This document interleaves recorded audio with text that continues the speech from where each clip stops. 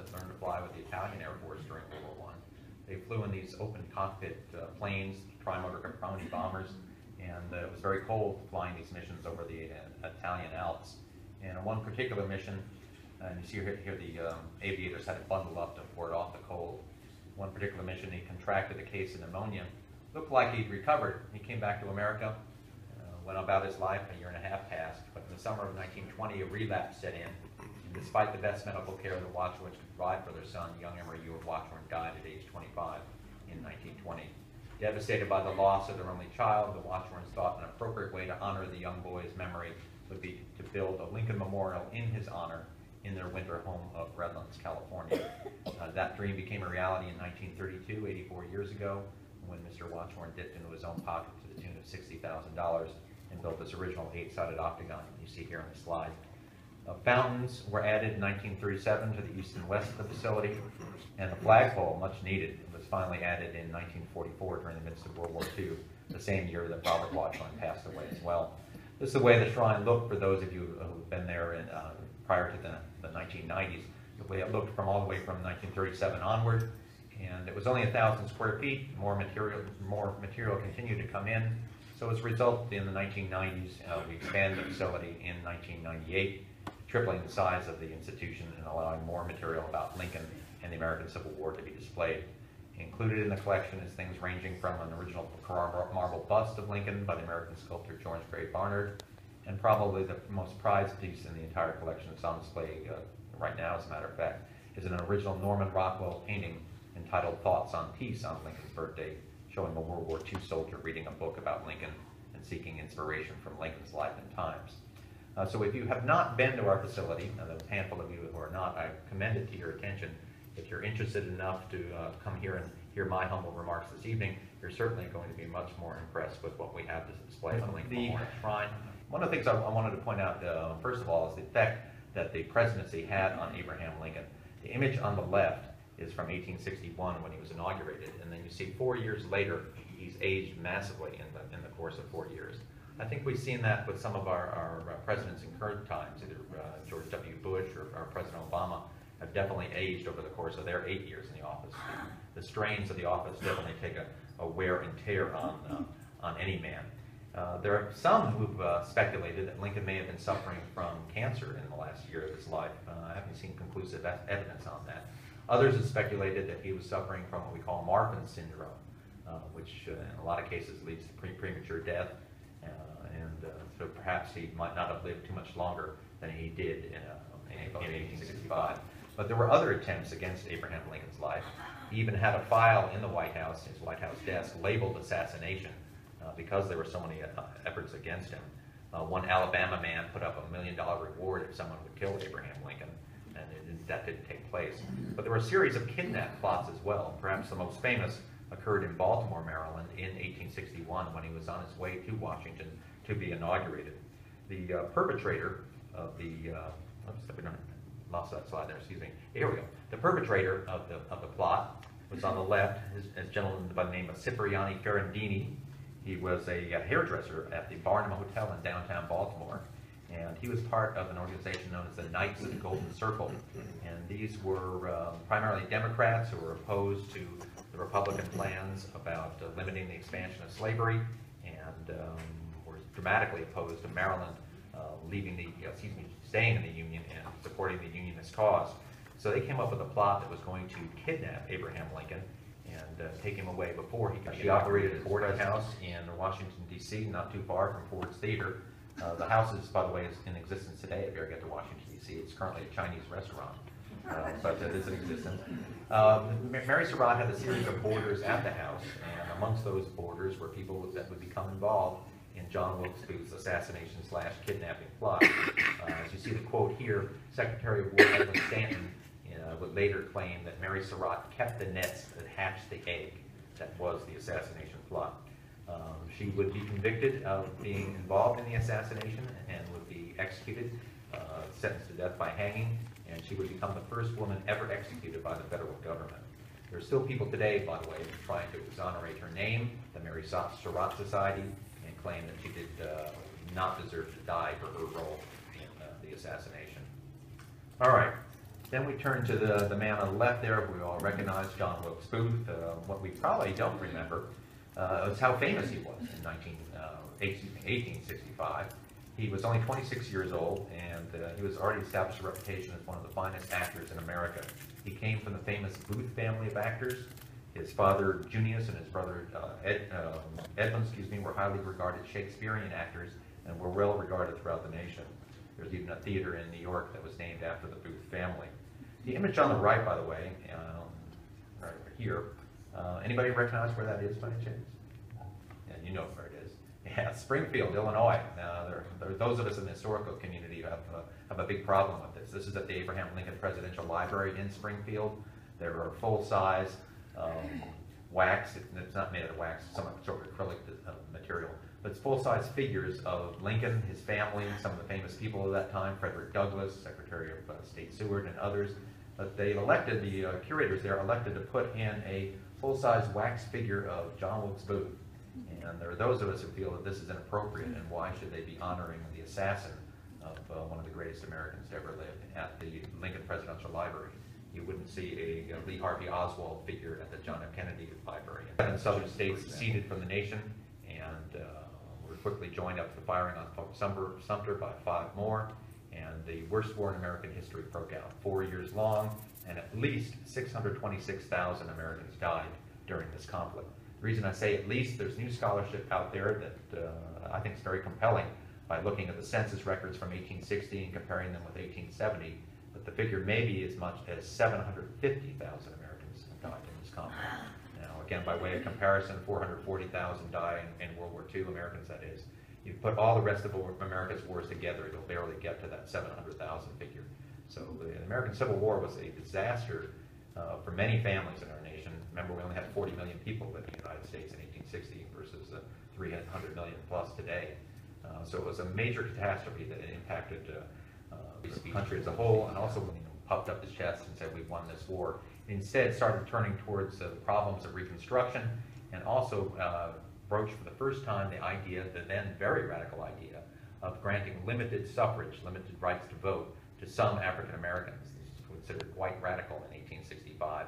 And again, he broached it for the first time in this famous speech on April 11th, 1865. Included among the audience for that speech were John Wilkes Booth and a friend. And the friend would later testify that this was John Wilkes Booth's reaction. That means enter citizenship. Now, I won't repeat the word, but we put it up here to show how vicious that John Wilkes Booth could be. Now, by God, I'll put him through. That's the last speech he'll ever play at Ford's Theater in Washington, D.C. Again, I'm sure many of you have been to Ford's Theater. It's been brilliantly restored, and it's a great way to understand American history.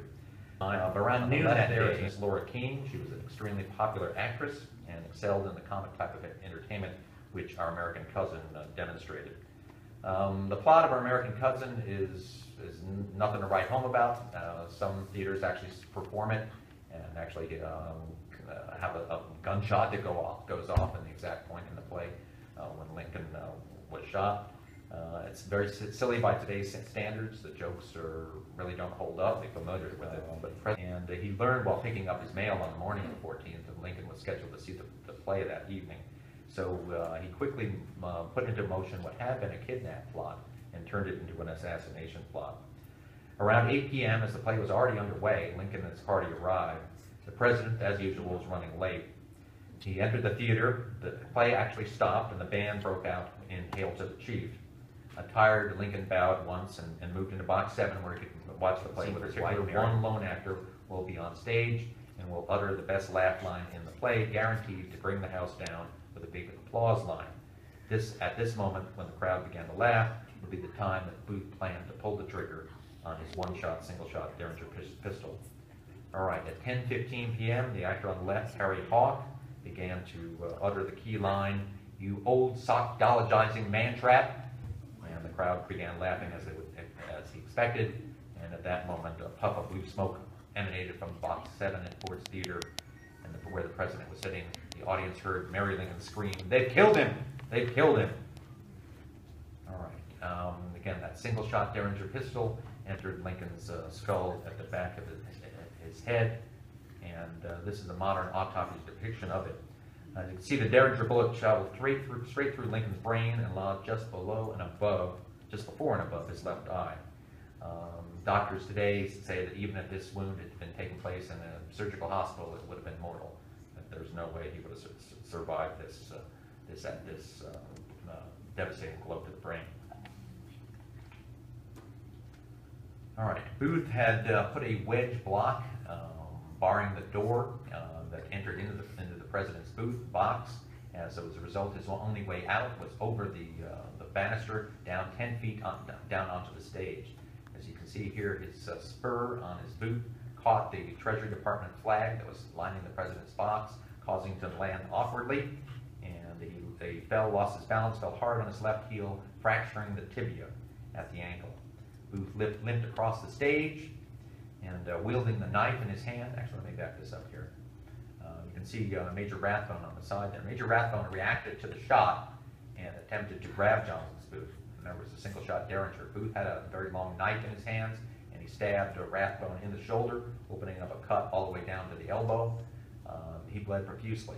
A lot of the blood that would end up on the floor of the box and later get on the clothes of several people in the box would be Rathbone's blood, even though later in history people would claim it was Lincoln's blood. His wound bled very little.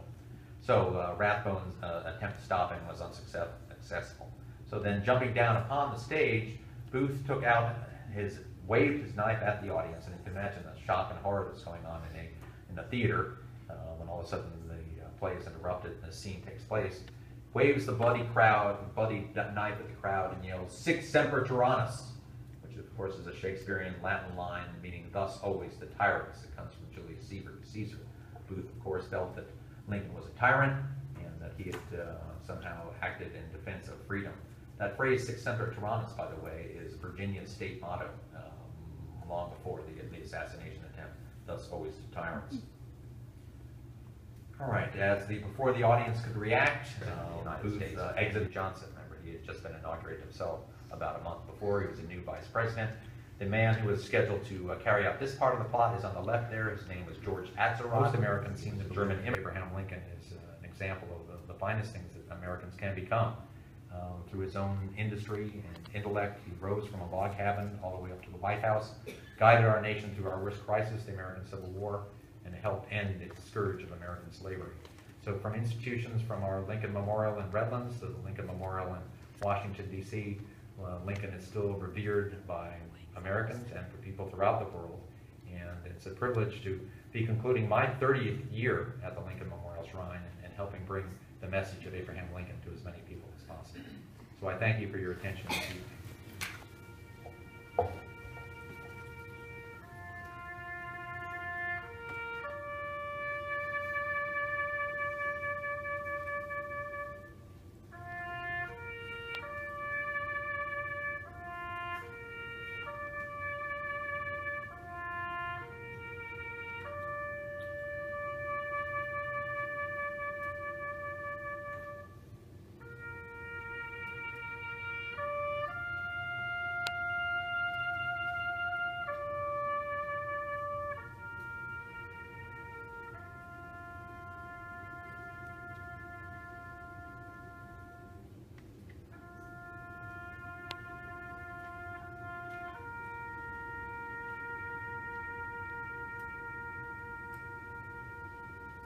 Before it, I think, is equally important because it kind of sums up what the war was all about, and in fact is telling the South that this war continues, that it's not going to turn out well.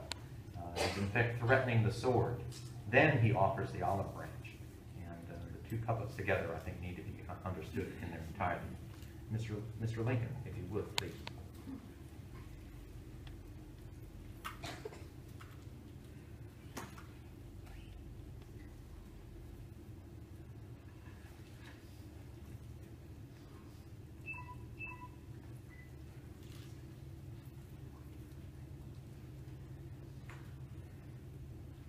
Fondly do we hope, fervently do we pray, that this mighty scourge of war may speedily pass away.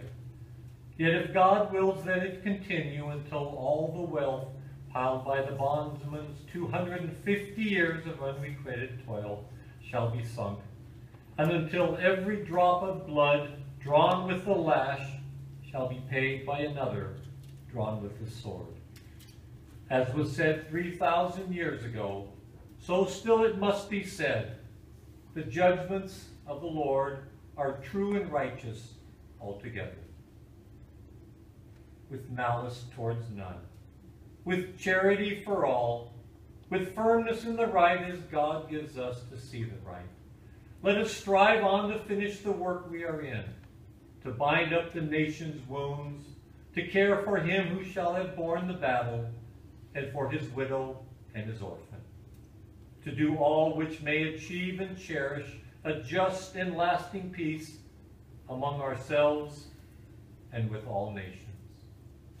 Thank you very much. Tad had gone to see Aladdin at his lamp that night, and we had decided to go to Ford's Theater. And that morning, I guess you could say tired and weary, our eldest son Robert and General Grant had entered Washington, D.C. from a long and arduous train trip back from the battlefield. And then that morning, Mary and I had asked Robert if he could possibly join us at the theater that night. And as tired as he was, he graciously declined. For many years after that, he was torn because he felt that if he could possibly have been in that presidential booth, and he would have been